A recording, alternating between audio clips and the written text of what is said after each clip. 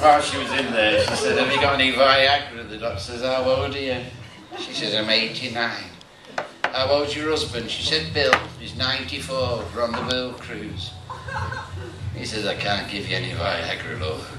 She says, I'm on a world cruise. I paid £70,000 for this. I want some Viagra. He says, all right, but you didn't get it from me. We do 3 strengths. We do a 50 milligram, we'll get it like that.